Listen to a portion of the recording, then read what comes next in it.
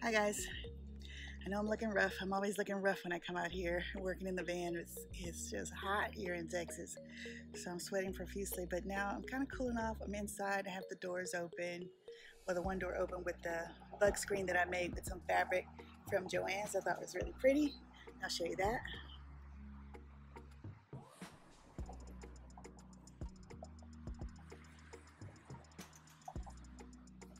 So it kind of lets some air through. I have the front windows open also, and I have my two fans on that are down at the bottom. Here are my fans that I have going. This one, the evaporative cooler, one that uses cool water, and that one down there I found at the thrift store. I'm just trying to see what it's going to feel like being in the van with no air conditioning and it's not cold. And behind that though is that water system that I've never used, and I've tried to rig a kind of gray tank using a kitchen funnel and some tubing I found in the plumbing section. I'm going to fill it up with water and test it out eventually. But I know it looks messy in here. I'm still trying to organize everything, get everything together. I finally managed to keep that up. I saw people, other van lifers, using a little flat piece of the wood. I could not figure it out. I tried yardsticks, then I have to cut my paint stirrers, which are too short. So I found these like kebab skewers, like they were big skewers that we had at the beach. Like, okay, so I'm gonna try that and see if it works. Oh, this is a curtain that I usually have down, but I pulled it up to try and secure this because it kept falling down. It won't stay up.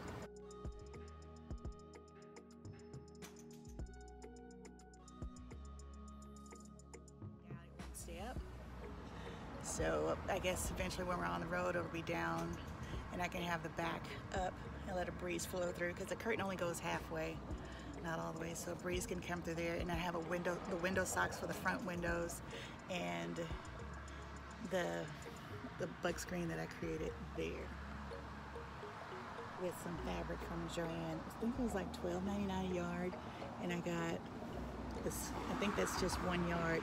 They had a scrap, so I snagged it. Then I had a coupon. Sorry about that. Road noise. I'm right on the end of the road. Anyway, Joann's always have some great coupons, but I want to find some way to secure the side panels, because I added the white fabric so it wouldn't just be silver on the inside, so we kind of brighten things up with all the white, which is what I was trying to do, but it keeps falling down, so I just have paper clips up there now, and I really don't want to have to put wooden skewers on all the windows. See, all of them are just paper clips, and it kind of looks a little tacky, I think, but they're up there. But I do want to try and get some bug screens to go on these side windows, the pop-out windows. I want to get some bug screens for those so we can leave them open at night while we're sleeping to try and get a breeze going through from the front to the back, and adding that third fan. And I'm just worried about being hot. I also have a styrofoam cooler, because they said you can make a Swan cooler with one of the styrofoam coolers and put one of the fans, put a hole. Anyway, I'll show you later. Once we get there, I'll show you what that is. But I'm sure most of you know what that is. Put ice in a ice chest or cooler, and I'm not going to bother about the hoses or anything. I'm just going to cut out a circle at the top that's slightly smaller than the fan, and on the side I'm going to cut out an opening. So I'll put the fan on the top where the cutout is, and let the air blow over the ice and out the side hole that I'm going to create to make my homemade Swan cooler. And I just wanted to come in and just show you what I've done so far, and I need to find a way to get rid of all these cords, because I have to have my fan and my lights, and the cords and the paper clips, they just look a little tacky. So I'm gonna try and figure out what to do. I'm not a van lifer. I don't live in my van, although I love the concept of that. I would love to do that, but I still work a 9 to 5, and my husband's he's not on board with that at all. So weekends and holidays, I'm gonna try and do as much as I can as far as traveling and camping out in the van. But I'll come back with you and once we're on our trip and let you know how it goes.